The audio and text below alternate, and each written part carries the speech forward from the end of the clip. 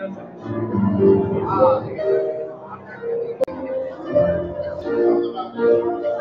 good evening, folks. Welcome to Paradise Valley Baptist Church. It's great to see you tonight, and a welcome to everybody who's joining us online, whether you are local or whether you are far away. Welcome to our Sunday evening service. We're going to begin by singing 482, Dwelling in Beulah Land.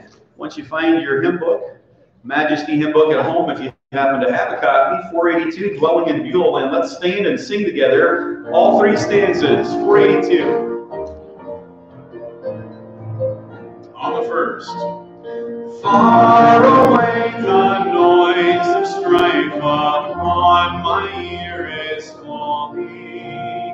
Then I know the sins of earth beset on every hand.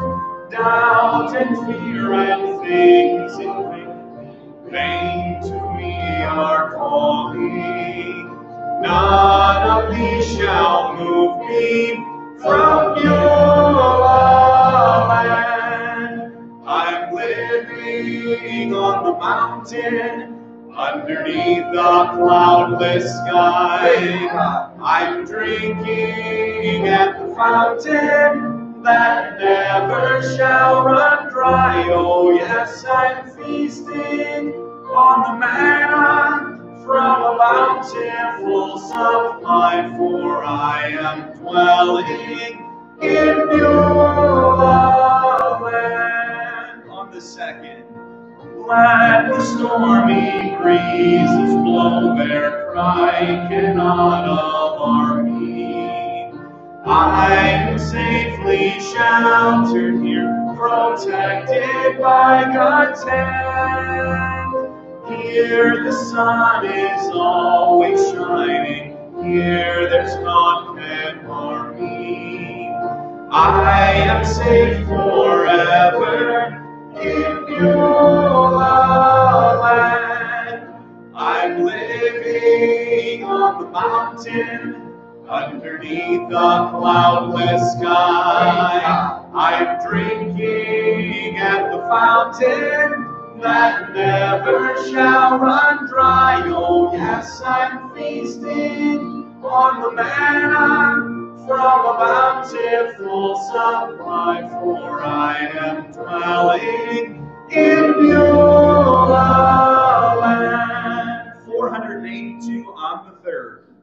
Viewing here the works of God in contemplation, hearing now his blessed voice, I see the way he planned. Dwelling in the Spirit here, I learn of full salvation. Gladly will I tarry in Beulah land. I'm living on the mountain, underneath the cloudless sky. I'm drinking at the fountain that never shall run dry. Oh yes, I'm feasting on the manna from a bountiful supply, for I am dwelling in Beulah land. Wonderful singing, and I'm going to ask Brother Ralston, would you lead us in prayer this evening? Father, we thank you for the opportunity to gather as a church family, feast on your words, Lord. It's such a privilege. So many in this world would love to have. Thank you for this place to meet. Thank you for a pastor that has a heart to teach us, edify us, exhort us, rebuke us, reprove us, all those things that are so necessary to make us whole and make us fit for the Master's use. Lord, I pray you bless our time together. I pray you put your hand upon it, and your protection around us as we sit here and allow our minds, Lord, not to wonder what's being said or taught. But Father, I just want to thank you again for your loving kindness and your long suffering that even allows us to be here. Lord, we do pray that you bless our time together in the name of the Lord Jesus Christ. Amen. Thank you. You may be seated. If you didn't receive a bulletin this morning or if some of the announcements that I gave alluded to, let me give them quickly again. For all of the men, I've updated the list that I would have given out yesterday at our men's meeting. The next one will be October the 24th. That's the Saturday directly in front of the revival meetings with Brother Ron DeGard and Austin Berge. They'll be with us Sunday through Wednesday the 28th, but this meeting is on Saturday the 24th. So those of you that gave phone numbers and emails and said, hey, can you please update? I did my best to get it right. Take a look at it. I put copies on the back table. I don't know if all of them were snagged. Mike, would you be able to check just to see if there are any that remain? I'll try to keep them printed and on hand. And then as we need to add more names and info, please let me know. But use it as a prayer list for the men of the church. Ladies, I know that you have your meetings, but as men, we need to be praying that we would be what the Lord wants us to be, that we would take the leadership that God has called us to, and that we wouldn't shirk that responsibility. Choir did start up again. We had a great practice tonight, 5:15. If you are interested, as a member of the church, if you'd like to serve in the area of the choir, please see me. For some, you might say, well, I'm kind of at that point of joining the church. We're talking about it. Would I still be able to? Just see me after the service. We can get that worked out. Practice, again, would be next Sunday, 5:15. So please join us if that is an interest and you feel that the Lord may be able to use you in that ministry. Also wanted to mention, ladies, you have your meeting beginning on September the 29th, 6:30 here at the church. Of the 20 books that were ordered, 10 came in, so you can pick up a copy in the lobby. If you are of the 10 that the books are then depleted and gone, my wife copied off chapter 1 and 2 from the reading. And this is from Claudia Barba. The book is Sovereign Hope, a study of the minor prophets. But you would at least have chapter 1 and 2 in time for the first meeting and be able to be prepared for that. Again, I mentioned the revival, October the 25th is Sunday through Wednesday the 28th. Mark it on your calendar, invite folks to be a part of it, neighbors, co-workers, and friends, and get the word out. Our church is open, and we are welcoming guests and visitors to join with us, so take the initiative. It might be that you think, well, they would never come to church, and then they express an interest. I'm encouraged by those that I have asked to come to church, and even over a period of almost a decade, have never wanted to respond, never taken that up. And then there is that glimmer of hope that they would like to. And even recently, having had that occur, it did my heart well to know that the Lord is doing a work, even at times when we think things have stagnated and they're going nowhere. So continue to have an outreach, encourage those that you live amongst, that you work amongst, and let them know that we're having these meetings. Brother Ron DeGard, as an evangelist, I know that you'll be encouraged by his Bible-based messages. You'll also be encouraged by his demeanor, his spirit, and his care for people. As has been stated of evangelists, sometimes they blow in, blow up, and blow out. He's not one of those individuals. And if you were to bring a guest for the very first time that maybe had a bad experience years ago in a church and has never looked back, I wouldn't fear inviting them to these meetings, that they'll be able to hear the Word of God in a way that's compassionate and loving. So I hope that you'll join us for the meetings and mark that down. We will be having nursery available and staffed as necessary. If you've served in this capacity in the past and would be willing to, again, please touch base with my wife. She'll be putting together that listing. All right, so I have my phone on silence, but for my two daughters in college and potentially some other friends and family, they're watching, they're a part of the service. So what I'm going to encourage you to do as a church family, as well for our own church family that are not with us. They might be home, they might be ill, weren't able to be out tonight. So when we kind of fellowship and walk around and talk, just come right on up, a little parade, come on up and say hi. And my daughters in particular were the ones that requested, they want to see you. So this isn't me putting you up, but they want to see the family. So I did think about just taking the camera and turning it around and showing everybody, but that's not quite the same. So if you'd like to, just if you're able to, come on up and say hi. And if not, that's fine. But they wanted to be able to see the family. So I'm going to begin with my own. Andrew, come on up. This is not scripted, so here we go, impromptu. Andrew, I want you to share something that is a praise and whatever it is that comes to mind. We have not rehearsed this yet. No. So go ahead and let's think of a praise as we're on camera. People are watching. All those faces. This is a little bit harder than when it was just us in the auditorium, right? Yeah, you look out, but don't fear their faces. There's no need to fear. You're amongst friendly folks. It's just like a big extended family. So why don't you share a praise? Because I've stalled for 20 seconds to give you time. So go ahead. For the welcoming church that you guys all are, and just for the safety that we have. Amen. Is there anybody that when you look out, you see that's not welcoming? Anybody? Anybody that right now they just need to change that frown and turn it into a smile? No? All right. You can have a seat. Ethan, come on up. All right. Now you know how we're doing this, so you think of a praise. Trevor, you're next. Okay. Because your sister might be watching. I'm just saying. So if she's watching, she's going to want to see you. You've grown a lot. Just like Ethan's grown a lot, too. So, Ethan, go ahead. Give us a praise. Here, you know what? It'll still pick you up. Right here. Give us a praise. Go ahead. That we were able to meet again. That we are able to meet again. Absolutely. And we had choir tonight. That was exciting. And Abraham, do you want to give a praise? Come on up, buddy. All right. This is praise time in front of the camera. It's amazing. You can forget your name. Come here. All right. You got your special watch on. All right. You want to... For the friends coming to our house. Oh, great.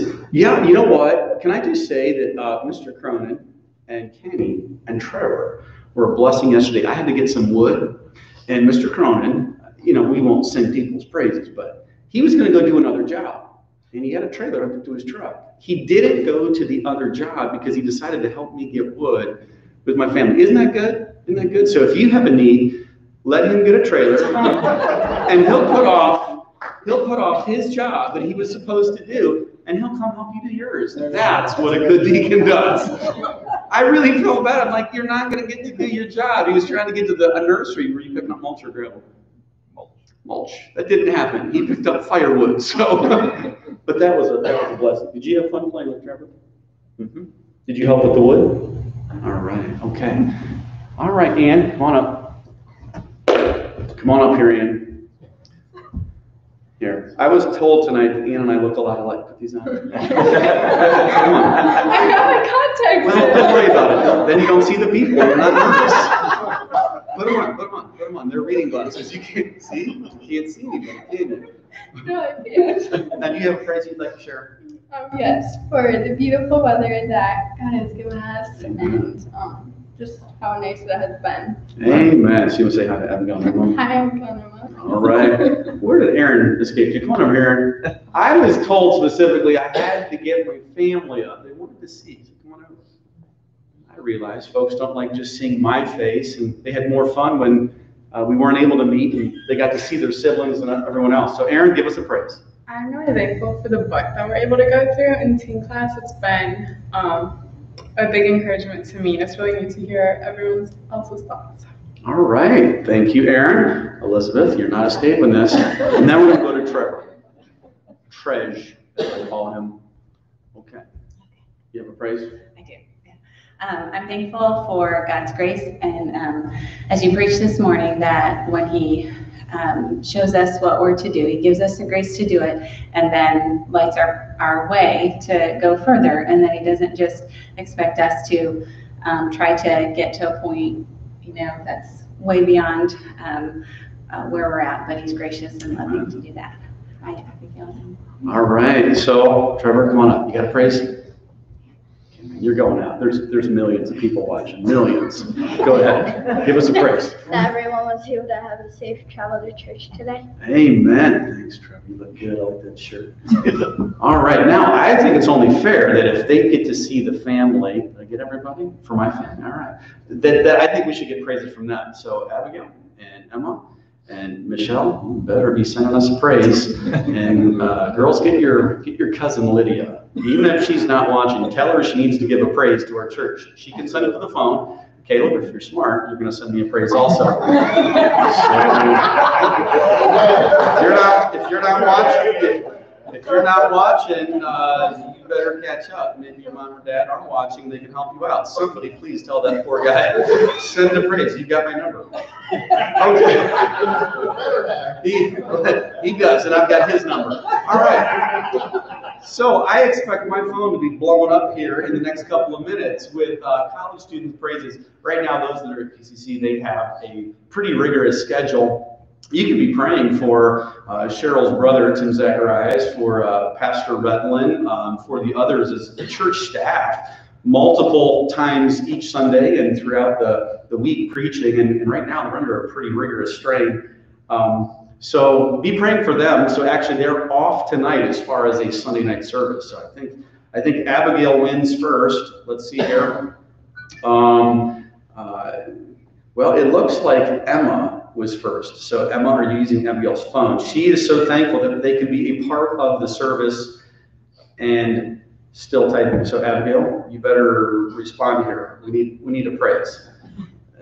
Tell Lydia she needs to give us a praise too. I want to hear from my niece. All right, but for those in the church, I wanted to open it up. It's Sunday night. Let's hear some praises, some things that you have. Linda, you guys speak good and loud. Most of the people tell me they can hear what you're saying unless you're really, really faint, and then they can't pick it up. So good and loud, Linda. I want to praise the Lord for giving the college students in Pensacola safety during that storm. Amen. I watched a video of the flooding, and it was really bad, like 3 feet of water in certain places. Yeah. So I'm thankful that the Lord just, kept them safe. Absolutely. I know the Ralston son, Ian, he's also in Pensacola with the military, and he's doing well. He's safe.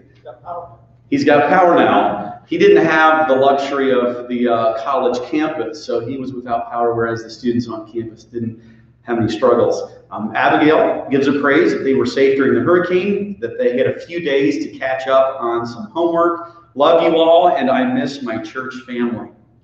And we are watching. Anybody else? You have a praise you'd like to share? Alan. Thankful for a beautiful day, a beautiful sermon this morning. It really was a good sermon. And all the while in John 6 and 7 has been really good. And just to be with family this afternoon and being in church tonight. Amen. Praise the Lord. And thank Alan and Linda. They've been helping with cleaning for the month of September. Did a great job with that. Anybody else? You have a praise you'd like to share? Dale? Praise the Lord. Here, getting back to normal. At the church. Getting back to normal. Praise the Lord for that. Yes, Diane.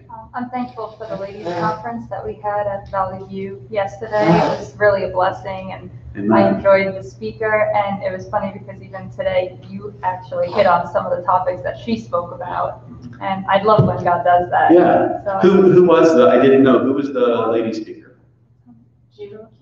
yeah. Okay. I don't remember names. No, that's okay. We heard her a few years ago. She's from Wisconsin. Okay.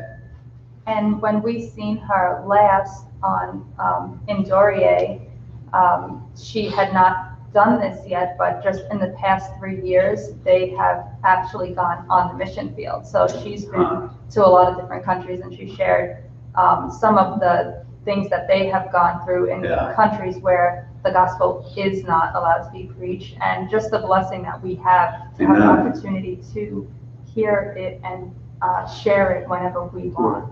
Amen. We have one here from Caleb Petu. He says, I'm thankful for safety through the hurricane. Praise the Lord, Caleb. And then we have, this is from Michelle. Praise for safety in the hurricane and good roommates to be sheltered in place with. And then she has the emoji laughing until you're crying. So I'm sure they made some good memories in the midst of what was potentially a very dangerous situation. Anybody else from the church family? Brother Mike. Praise for the protection and safety on the roads and a good service. Amen. The gospel being preached. How many hours on the road? 15 hours and 45 minutes. Yeah, that was a lot of driving, a lot of safety. Anybody else? You have a praise? Yes, Ruth. I'm thankful for God's grace and this beautiful weather that we've been having. It's the weather that my soul craves. Amen. This is great.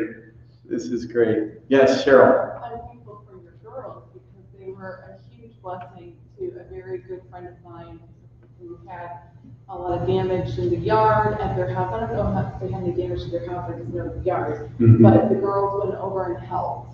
And good. Friday, and she called me as soon as she brought it back to campus. She called me and said, "They were wonderful, and they're so pretty."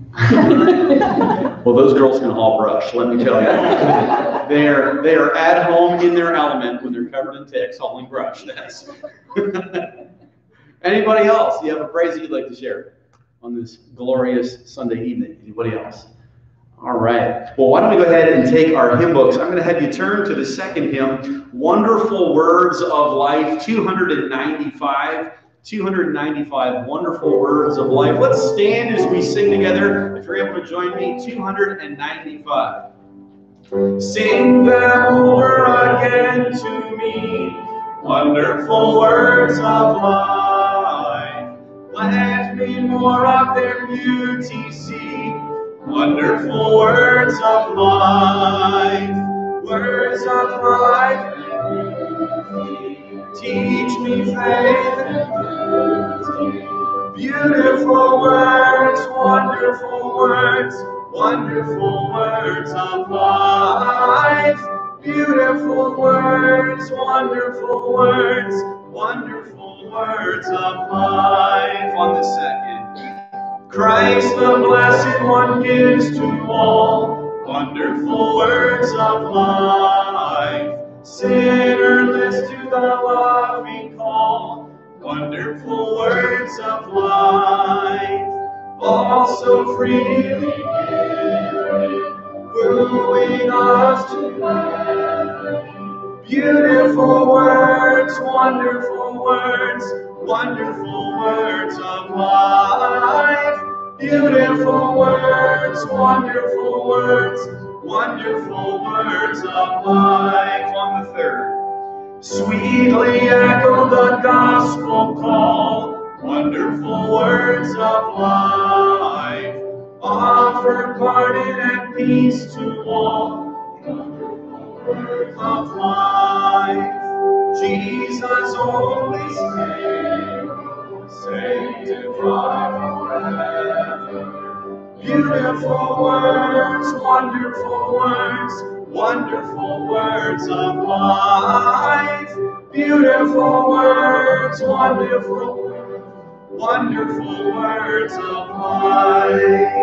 The chorus is going to be 310, a few pages forward, 310. In my life, Lord, be glorified. And right now, as you kind of mill around, don't be bashful. Come on up here to the stage and at least give a wave. Say hi to the college students and others that are watching tonight. You are their church family and they miss you. I'm glad that you are participating and watching. We love you and we are praying for you. 310, in my life, Lord.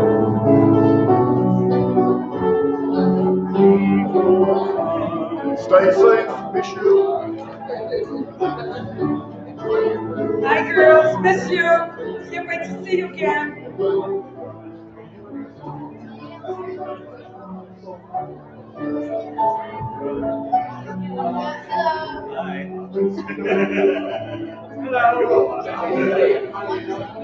Hi, girls, we love you. Hello from paradise.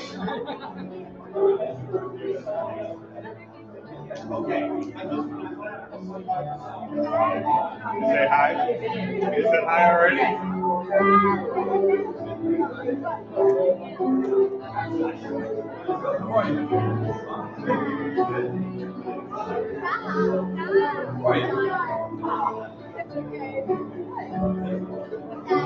IPCC, love you guys, miss you all.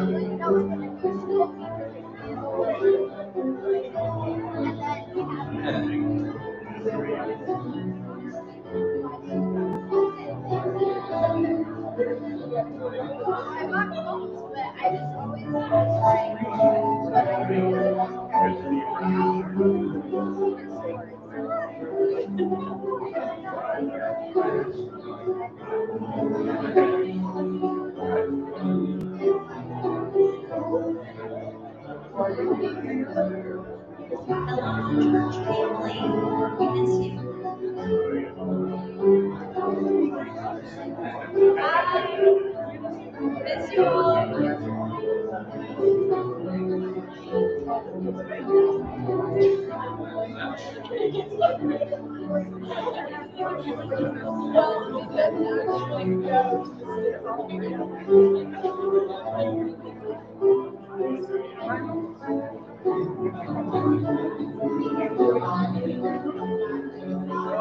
All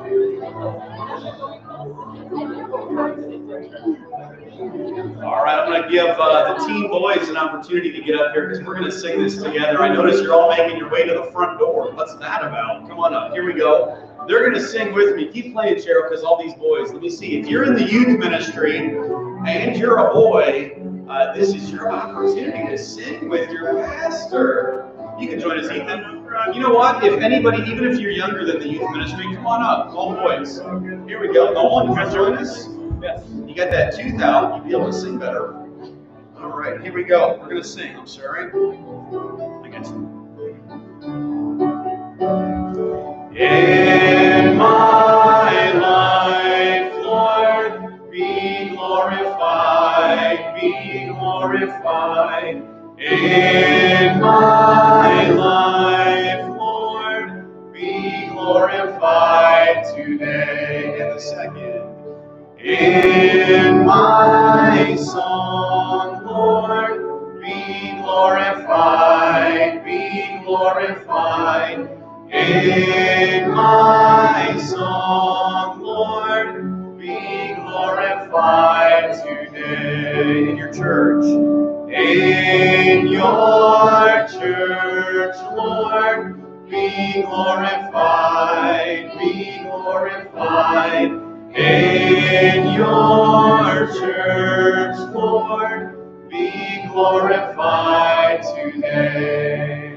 Great singing. You may be seated. And I sure appreciate the help, guys. Maybe we could do that again, huh? Maybe we could work on a song together, and it would just be pastor and all of the young men of the church singing. I think that would be great. All in favor, raise your right hand. Any opposed, same sign. Motion passes. All right. That's how it's done in this church. That is great. And I expect that maybe the ladies would want to do something similar. So my wife will be heading that up. Mike, I'll need to come over and sleep at your house tonight. I think I just got kicked out. All right. Take your Bibles and turn with me to Joshua 23. If you've been with us on Sunday mornings, and this morning in particular, we have been in the Gospel of John, John chapter 7. And specifically around John chapter 7, verse 17, there was the conditional clause of if. As far as doing the will, to find out the substance, the integrity of the doctrine of what's being given. And this is going to be applied to false teachers as well as to Christ as the true teacher, capital T. And I gave you a quote, and I was referencing, as far as by paraphrase, Joshua 24:15. And I have been going back to the book of Joshua, seeing how Joshua, first under the leadership of Moses, when Joshua was not yet the leader, and then Moses, my servant, is dead, chapter 1, and it comes into Joshua's charge. And in chapter 24, yes, there is that, the dividing line of choosing. The light that you've been shown, what you know to be right. Are you going to obey? Will you serve? Will you follow? Or do you want to go back to the gods that are the false gods if it seemed evil to serve the Lord? But one chapter prior, I realized chapter 24:15 is that verse that I had paraphrased. Let me read it to you, give you the quote. And if it seem evil unto you to serve the Lord, choose you this day whom you will serve. Whether the gods which your fathers served that were on the other side of the flood, or the gods of the Amorites in whose land ye dwell. But as for me and my house, we will serve the Lord. Okay, so we know that passage. Maybe you have it on a plaque on your wall somewhere in your office, a study. It's a great verse. It really is. It should highlight your declaration of consecration. Your life is not your own. You're not trying to do it your way. You want to do it God's way. You want to live for His glory. You know who you are in Christ. Your confidence isn't arrogance. It's that you simply know whose you are. You understand you are the servant. Christ is your master. You are the bondservant.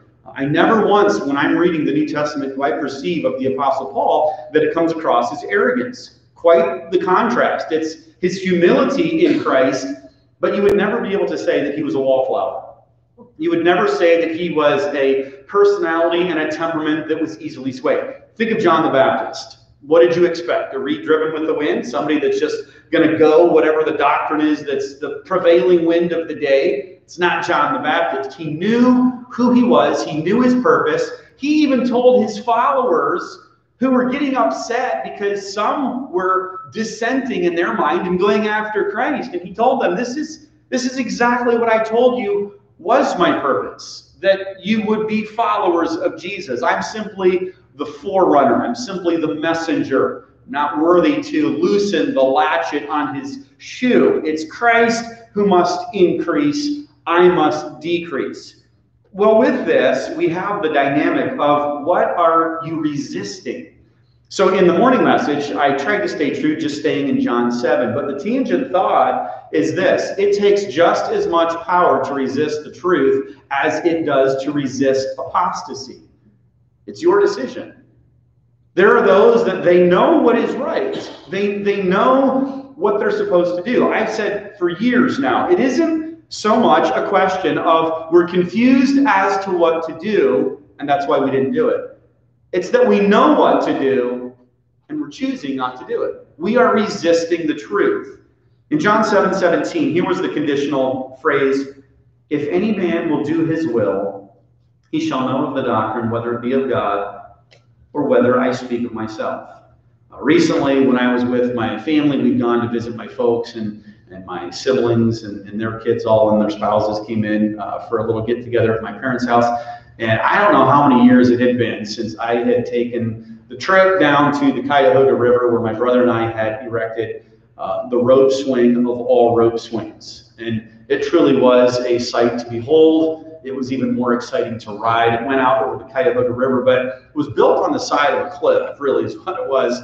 And that makes your landing, well, we didn't initially start jumping off into the water. That came later because of its shallowness. But it was mostly just to ride on. We had a friend who wanted to come with us, and we had told her, it was a girl that was a year younger than me, we had told her we were jumping off into the Cuyahoga, but there was a very specific way in which you would do it so that you wouldn't get hurt, because you would find the bottom rather quickly. It was about 4 feet of water, but the depth of what you were landing in per what you were letting go of was just, we were not using our brains at all. We thought we were. My brother had been crunching some numbers and ran the figures, so he had me convinced, and I still remember his illustration. It's like dropping a penny in the water, Eric. When you drop a penny in the water, it does this and gets to the bottom, and so then it doesn't go straight down like a lead weight. And so we had to do the penny maneuver as our entry in. Well, my friend didn't get that memo,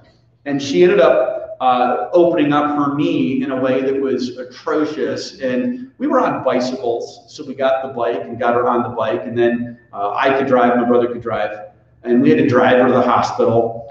It wasn't a good thing for her, and she had to get it all cleaned out, and she had I think she took quite a bit of the gravel and rock from the bottom of the Cuyahoga in her knee. Well, my brother and I, as we knew we were in serious trouble, not maybe just with her parents, but with our parents and everybody else for that matter, Brian was making it clear that the problem was that she didn't commit fully in what we had said. There was that tree, forgot to mention it, there was a tree that was submerged in the water that was off the shoreline about 15, 20 feet, and you did have to swing out over the tree. Otherwise, you were going to land on the tree. Once you were fully out, then you could let go. And so the problem with this, it wasn't on our thinking, it wasn't on us being stupid, it was on her. She didn't calculate her fall correctly. Had she done the penny maneuver, we wouldn't be in this mess.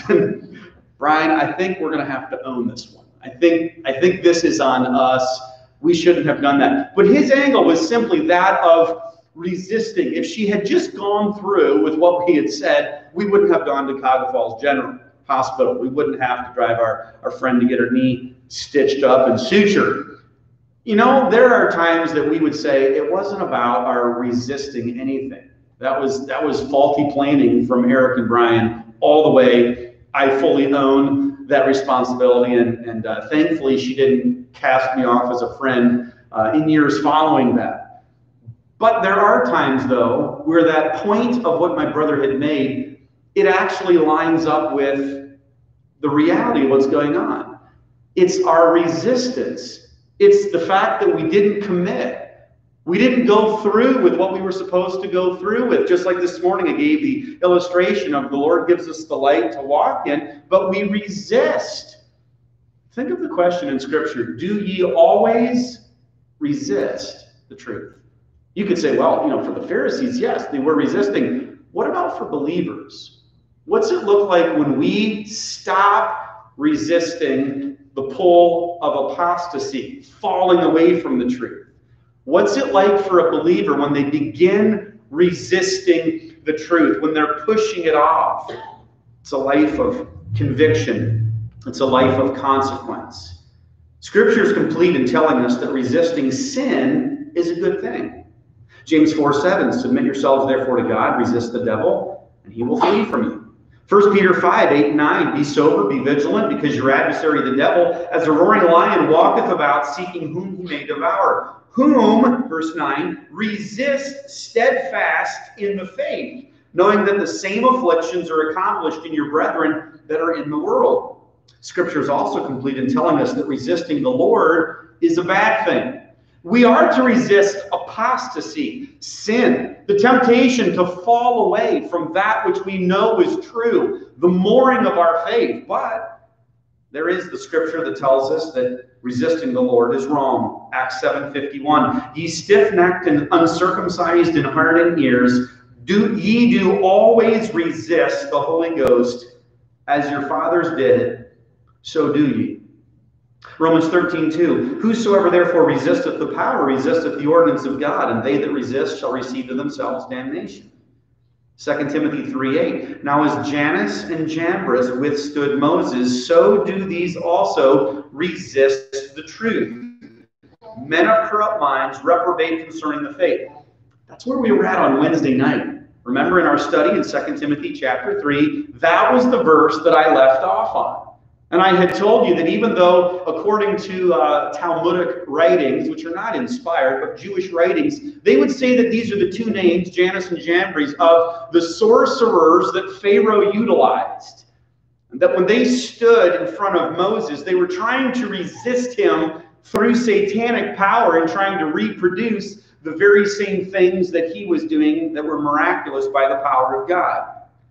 Pulling out, stopping short, resisting. We know that there are consequences to this. Even in the area as a child, I remember doing this. I'd go to the doctor, my mom would take me in, and the doctor would say, okay, Eric, I got to give you your booster shot for first grade or whatever it was.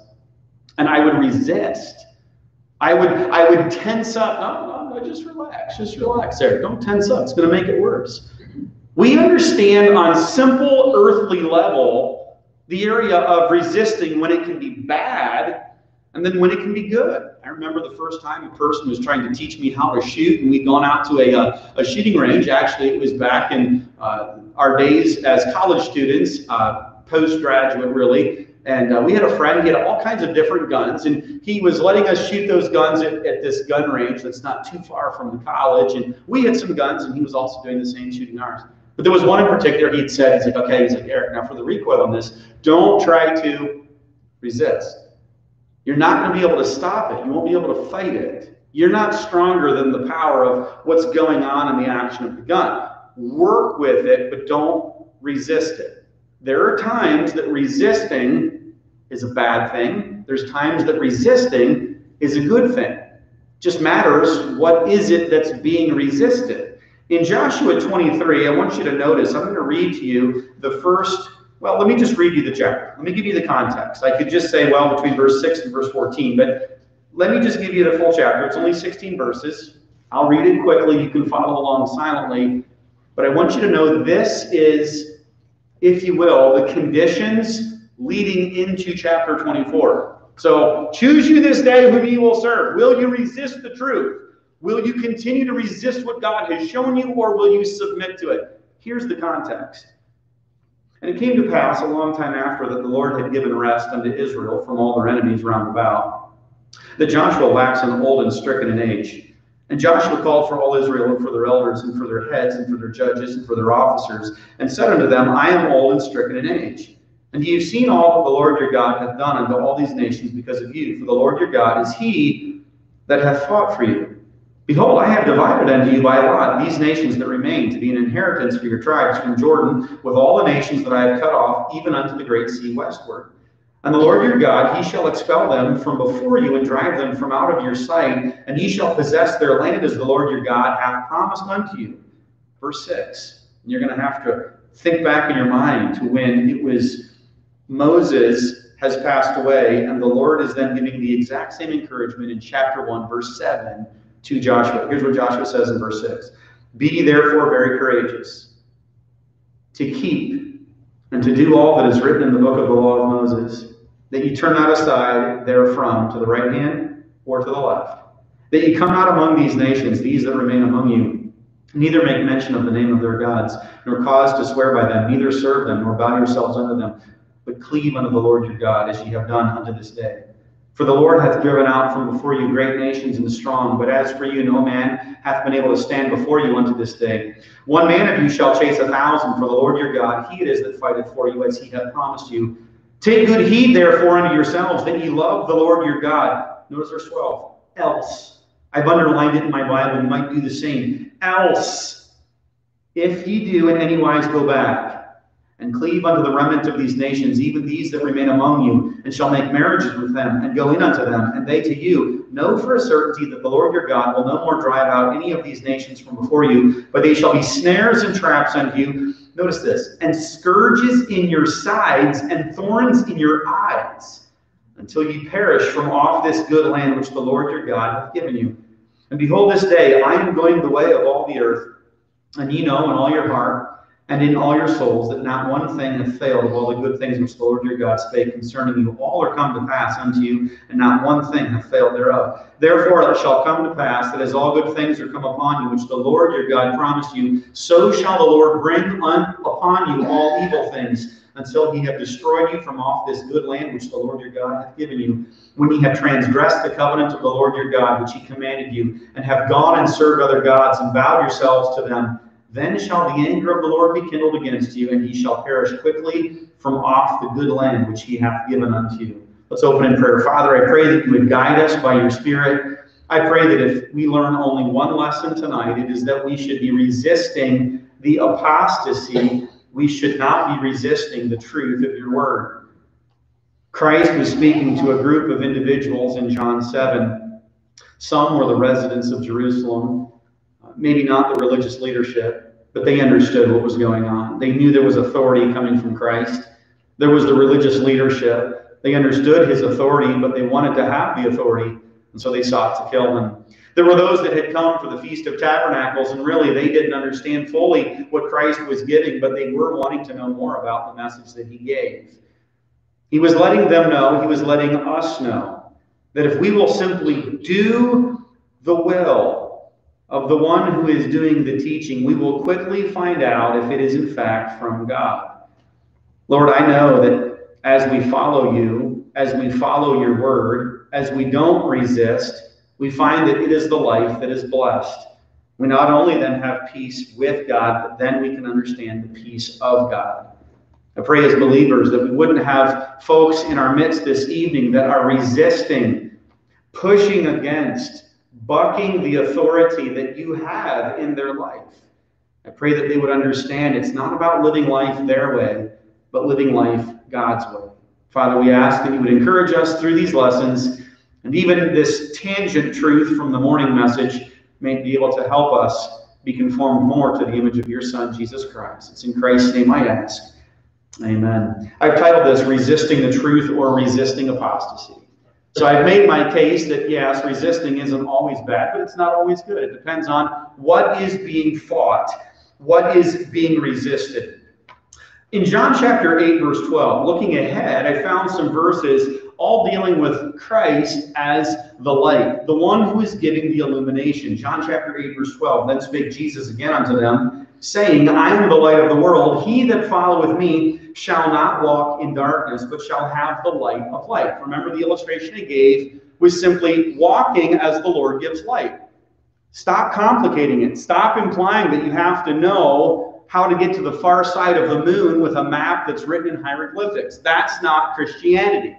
That's not the Christian life. It's simply one day at a time. And if that's too much to think about, because you're not guaranteed the next 24 hours, think of it moment by moment that you're kept in his care. Day by day, you are in the Lord's will. And as he illuminates the path, you simply are obedient in walking in it. You're not resisting the truth. What we are to resist, though, Satan, apostasy, the falling away, and the things of this world that hold so tightly, as we're looking in 2 Timothy chapter 3. I was challenging the young people in particular, considering the malleable state of youth, and that many times they would say, well, you know what, I was young, I was immature, and I got in with the wrong crowd. And on Wednesday night, I was trying to formulate, okay, look at this list. Look at a group of individuals that they are lovers more of pleasure than of God. They are ungrateful. They're unthankful. They're disobedient to parents. The temporal things of this world have caught their gaze. The eternal things, that has no bearing on their life. Run from them. I was saying the 2 points on Wednesday night, didn't even get to finish the second one. Instead of viewing it just run from the false, the world, the whole second part of 2 Timothy 3 is run to the Word. So as your pastor, I'm saying, yes, you can use an alliterated outline, but it's a very simple truth. You are to run from the rudiments, the philosophy of the world. I'm a believer, and I live in this world. I'm in this world, but I don't have to be of this world. It doesn't have to have tentacles around me that everything the world then embraces and does, I embrace and I do. What they laugh at, I laugh at. What they watch, I watch. What they are doing in their habits, those become my habits. It doesn't have to be that way. I can be a light. I can walk in light as the Lord illuminates the path. Going on in the Gospel of John, John 11:10, but if a man walk in the night, he stumbleth because there's no light in him. All right, we've all done this. And parents who have small kids, you know that it's the diciest thing in the world to walk through a child's bedroom at night with no light.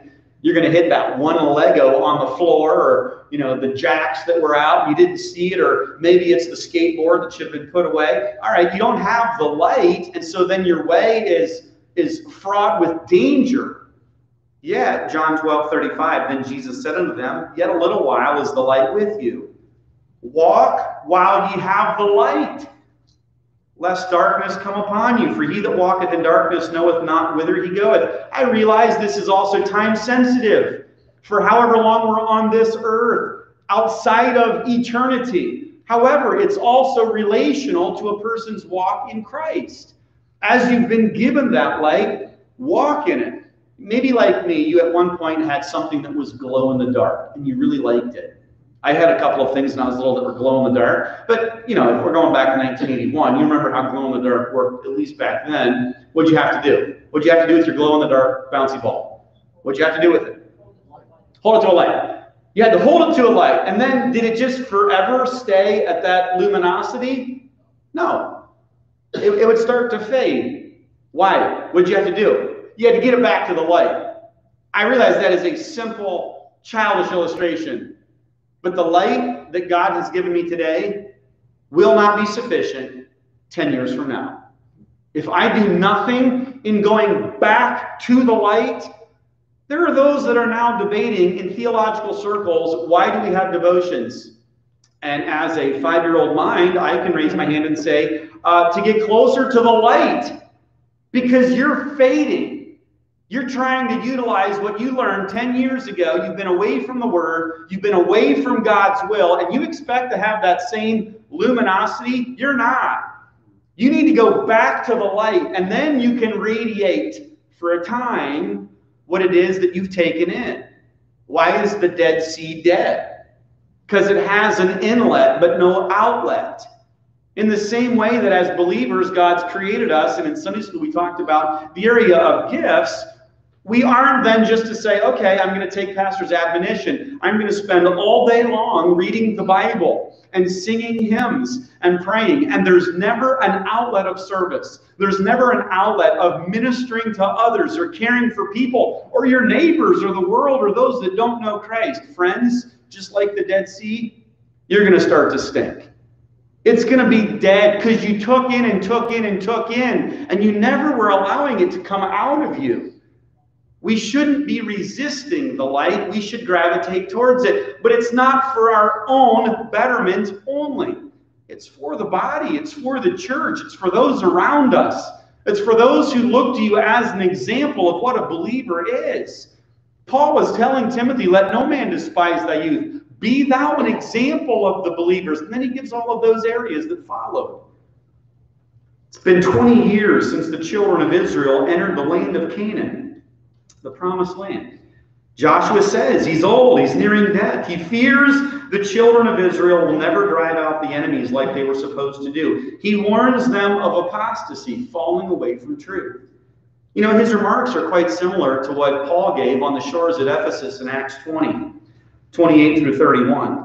Take heed, therefore, unto yourselves and to all the flock, over the which the Holy Ghost hath made you overseers, to feed the church of God, which he hath purchased with his own blood. For I know this, that after my departing shall grievous wolves enter in among you, not sparing the flock. Also of your own selves shall men arise, speaking perverse things, to draw away disciples after them. Therefore watch and remember that by the space of 3 years I cease not to warn everyone night and day with tears.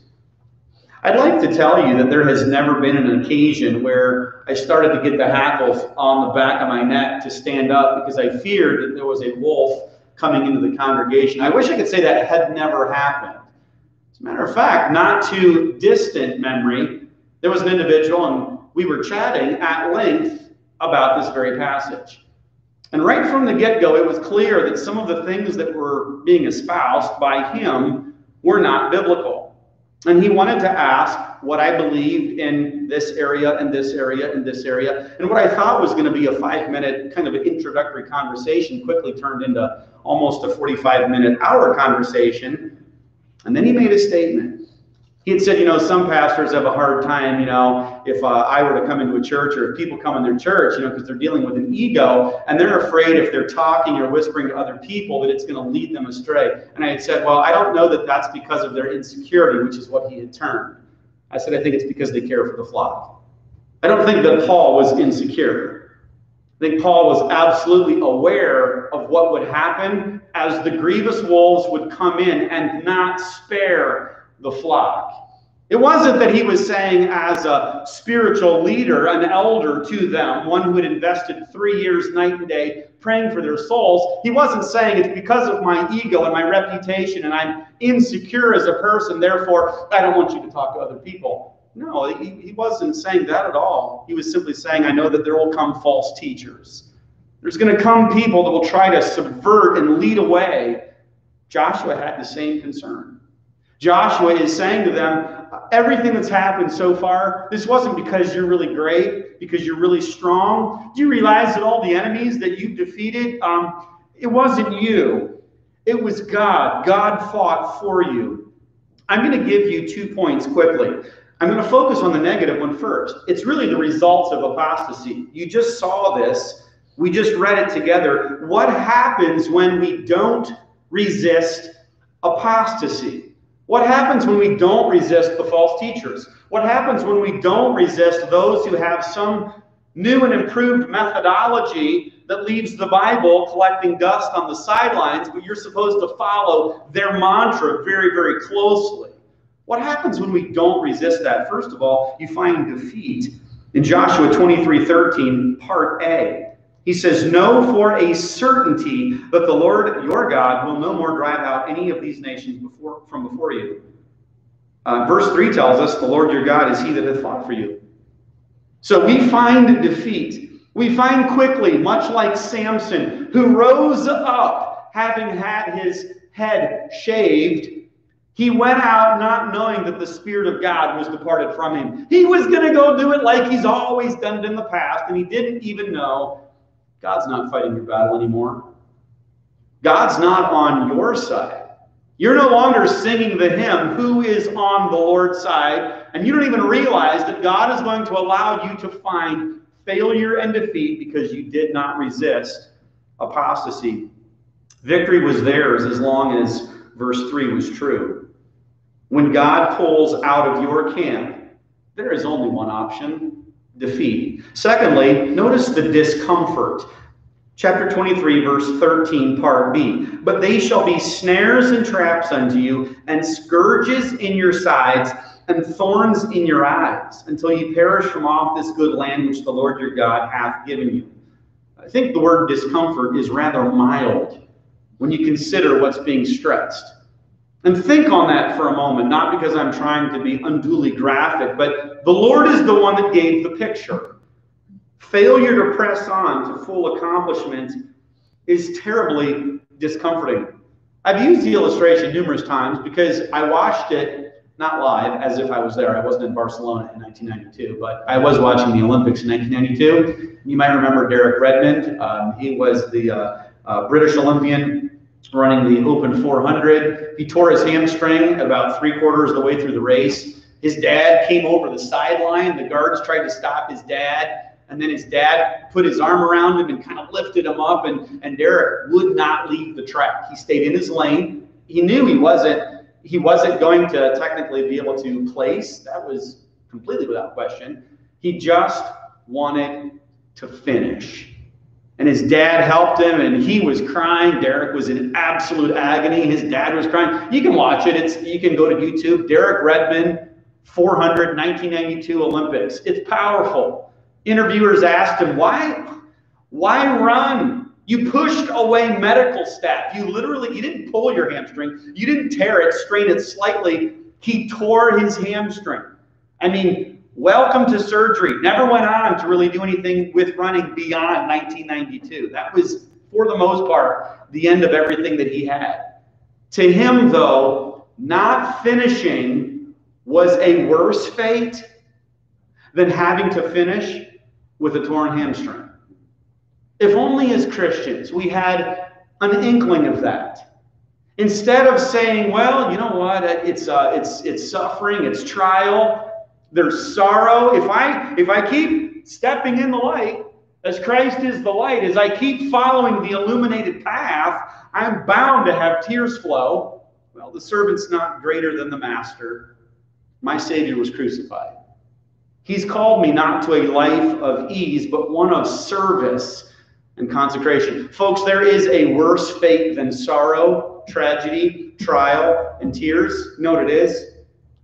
When we stop resisting apostasy. When we give in and Satan's MO starts to line up and we become affiliated with those who at one time were there and now we're not. Like Demas. He's forsaken me, Paul says, having loved this present world. We don't know what it was. Many have said, was it the allurement? Was it the materialism? Did he consider himself deprived because he didn't have the other things and he felt that he deserved that? I don't know. And it would be wrong to import that into Scripture and say that this is what it was. Bottom line, when choosing, do I follow Christ or do I go my own way? I'll go my own way. I want to be able to at least have some say in what I do, where I go. I want to make choices. I want to be able to, stand up and say that I did it my way. We saw the futility of those words from this morning. It's not my way that we should want, that I should want. It's God's way. The steps of a good man are ordered by the Lord, and he delighteth in his way. Psalm 37. We find defeat, we find discomfort as we fail to resist the apostasy. The pampered sin is now a full-blown pain in the side and a thorn in the eye. Look at that picture again. It's a thorn in the eye. The compromising Christian is not a happy, comfortable person. They're tormented. The third area that I see is disgrace. There's defeat, there's discomfort. In verse 16, there's disgrace. It says, when ye have transgressed the covenant of the Lord your God, which he commanded you, and have gone and served other gods, and bowed yourselves to them, then shall the anger of the Lord be kindled against you, and ye shall perish quickly from off the good land which he hath given unto you. Perish quickly, it means to wander away. It's the definition of apostasy. To willingly, volitionally wander away from what you knew to be true. To lose oneself. To fail. To lose. I've told my children regarding their academics, getting a C or below is not a disgrace unless you could have done better and you chose not to. There's no disgrace getting lost in the woods unless you knew the path directly in front of you and you chose to walk off the face of the cliff. The disgrace spiritually stems from not failing, but from the refusal to claim the victory when it was yours to claim. That's where the disgrace comes. The disgrace doesn't come when we say, I'm scared. I'm not supposed to have the spirit of fear, but when I look ahead, I don't know about the unknown, and I'm kind of battling being scared. Okay, we all face that because we're human. That isn't the disgrace. It wasn't that Elijah was facing disgrace because he was fearful of Jezebel's proclamation that his head would be severed from his body 24 hours hence. That wasn't the disgrace. The disgrace was, why did you run away and go hide in the midst of the cave? The Lord asked him, what are you doing here? When the Lord asks us, why are you here? Much like a parent asking a child, why are you up? Why are you out of bed? What are you doing? Are you not knowing where you're supposed to be? Are you confused on this? The disgrace was that he was more willing to hear the sounds of the words coming out of the mouth of an apostate like Jezebel than he was in simply listening to the still small voice that God had said, as the God of all comfort, he would take care of him. He uses a brook. He uses ravens to bring food. He tells them, sleep, eat, sleep some more, eat some more. Elijah didn't have to run. He chose to run. Then you think about Gehazi. Oh, that would be the servant of Elisha. And he ran in such a way that it was towards that which was wrong. Remember Naaman, captain of the Syrian host? He has leprosy. He goes. He wants to be cleansed. Instead of dunking in the rivers back home, he's going to dunk in the Jordan, and it's filthy. And why do I have to do this? In the midst of that, he's cleansed of his leprosy by faith. He offers the goods and the garments and the silver. The prophet of God, the man of God, says no, but the servant says yes. And he runs out and follows and says, regarding that, let's go ahead and work out an arrangement. You know, it's for the prophets, the school of prophets, and others that can be serving the Lord and considering ministry his opportunity for gain. He goes back. The Lord knew. The servant of God knew. The very same leprosy that left Naaman is now going to cling to you. We can run from apostasy, or we can run to it. It's our choice. A life of unfaithfulness while breathing is a mockery to God's grace. Let me give that to you again. A life of unfaithfulness while we are breathing is a mockery to God's grace. We are then a disgrace. We are discomforted.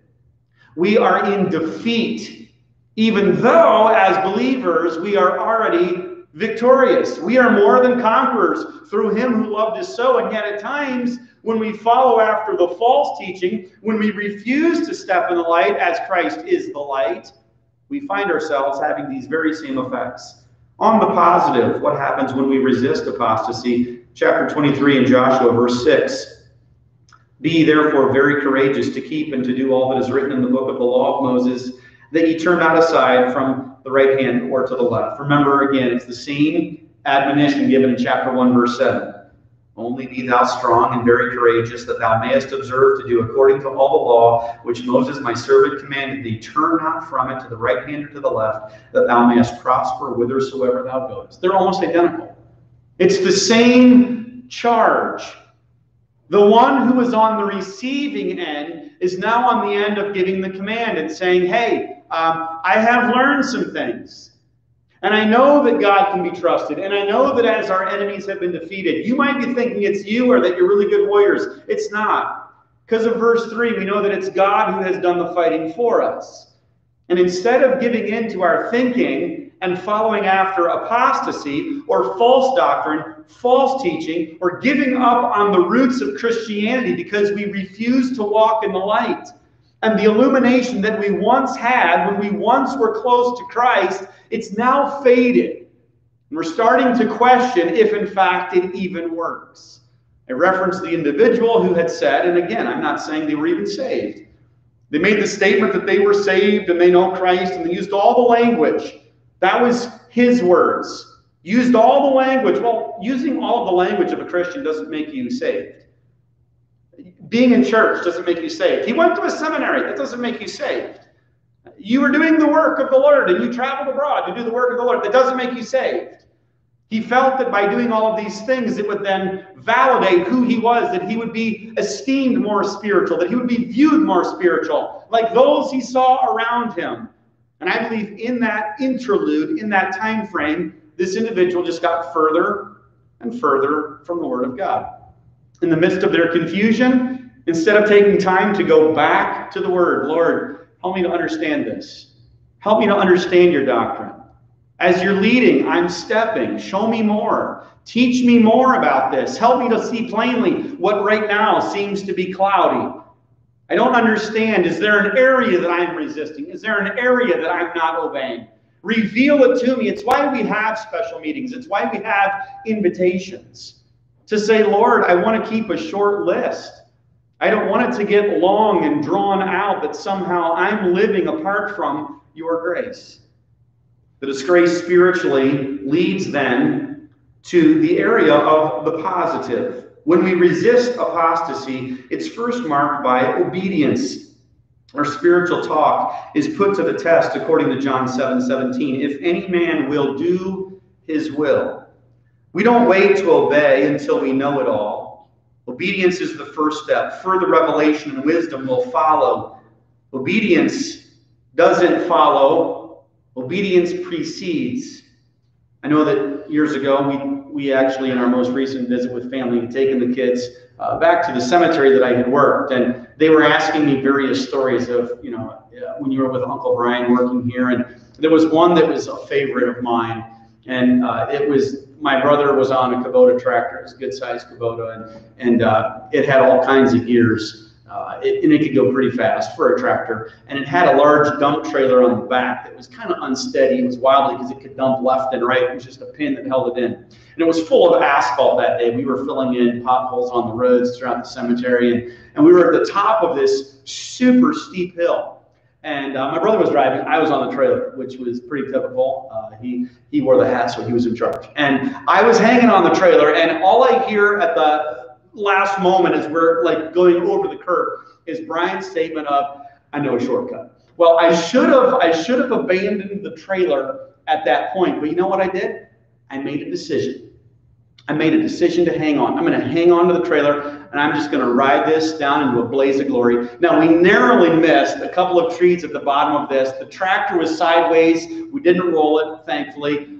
We did have some serious damage to the grass and the turf, and we found ourselves reseeding and destroying that later on. But of the many stories with Brian, asking myself, why would you stay? Why wouldn't you resist? Well, I can tell you that it's because I trusted him. You say, well, why did you trust him? He's failed so many times. Well, I loved my brother, and I trust him. You love the Lord. He's never failed you. So when he says, follow me, will you follow? Will you stay on? You going to hang on the proverbial trailer of life? I'm not saying it isn't scary or daunting. I'm just saying it is trust, it is faith that allows us to hang on when everything else screams, you need to jettison this. You need to let go of this. If you let go now, problems, suffering, trials, affliction, it'll all go by the wayside. And I will tell you that I think there are those that after having spent time in church, away from the Word, remember, in church, away from the Word, there is that temptation from Satan that simply says this: it's time to jettison. It's time to let go. It's time to cut your losses. You've been going through this for how long? Hanging on, trusting when it's not really there. I don't think that it's a moment decision at that point. I think that there were trust issues that go way back with that individual. In my case, with a silly illustration, I continue to exhibit trust in my brother when I probably shouldn't have. Sadly, there are people that are not exhibiting trust in Christ when they should. There were those that Christ was speaking to that said he was a deceiver. Some said he's a good man, he's moral. He simply was saying that my teaching is not that of my own. It's from God. He'd come down from heaven. They didn't like his claim to being the Messiah. Clearly then, they're not going to like his claim that his teaching is not his own. His judgment is not his own. His works were not his own. We saw that in John 5. Resisting apostasy is first seen in the area of obedience, secondly in the area of separation. Look at verse 7 and 8. It says that ye come not among these nations, these that remain among you, neither make mention of the name of their gods, nor cause to swear by them, neither serve them, nor bow yourselves unto them, but cleave unto the Lord your God, as ye have done unto this day. This is transparently clear of the worldliness around. It's understanding that you don't have to be well versed in all things sinful to be a good servant of the Lord. Quite the opposite is true. It would be better that we were simple concerning that which is evil and wise concerning that which is good. Let us be ignorant regarding the things of this world. All of the tentacles of sin, you don't need to know about it. All of the filth of the music industry and Hollywood and all of what is considered the latest and the greatest. We don't have to know those things. What we do need to know, and it should be a part of our lives, is right here, found in the Word of God. The third area is devotion. It goes hand in hand with that second point, that of separation. Verse 11 says, take good heed, therefore, unto yourselves, that ye love the Lord your God. You could summarize not only the commandment, the greatest commandment that we are to follow of loving the Lord our God with all that we are, heart, mind, body, and soul, and spirit. But specifically, think of this in the application regarding human relationship, thinking of marriage. It says, if ye love me, ye will keep my commandments. The devotion is not a mere cause, it's to Christ. This is you each day putting your love for Christ into action. Truly love him, and you'll only be content with possessing all of him. Like a spouse. You're not sharing your spouse. You'll seek a spouse whose love is consistent in loving him as well. You'll seek to raise your children so that they love him also. You will find love for all who truly love him. A couple of quotes here for you. Our love for Christ should be to the extent that people will have to go through him to get to us. Again, our love for Christ should be to the extent that people would have to go through him to get to us. Sadly, for many believers, their lives force people to trip over them and their pursuit of Christ. Folks, the test of love is not feeling or speaking, it's obeying. And John 14:21 in conclusion says this, he that hath my commandments and keepeth them, he it is that loveth me. So instead of merely professing our love for the Lord, when we take his doctrine, when we take his teaching, when we consume that, and it becomes a part of us, and we simply, in faith, follow him, obey him, it shows then our love for our Lord. Let's take a moment and pray. Father, thank you for your word. I thank you for this time together, and as we've seen from this morning, as well as this evening, there is a choice each day that we must make. We could take Joshua 24:15, put it on a plaque, put it up on our wall, be able to quote it, to see it, to share it with others, to agree with it wholeheartedly. But each day we have an opportunity whether we will resist the truth of your teaching, of your word, or whether or not we will resist apostasy, the falling away from truth. Lord, I know that through the years there have been folks that have joined us, been a part of this ministry, that are no longer a part of this ministry, that are not walking in your will, that are not walking according to your word.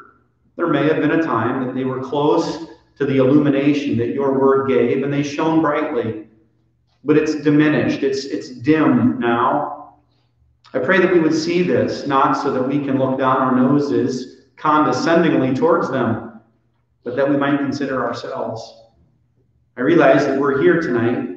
I'm speaking to the faithful crowd. I know we also have faithful members who are not able to join us that are watching right now. Maybe some who are sick, some from a bed, some that are infirmed and just dealing with health issues right now, but they are absolutely devoted and committed and in your service just as much as those who are here. Lord, I do pray for those who have gone astray. I pray for those who have wandered, who have started to entertain the teaching, the false teaching of the world, and they've resisted the truth of your word.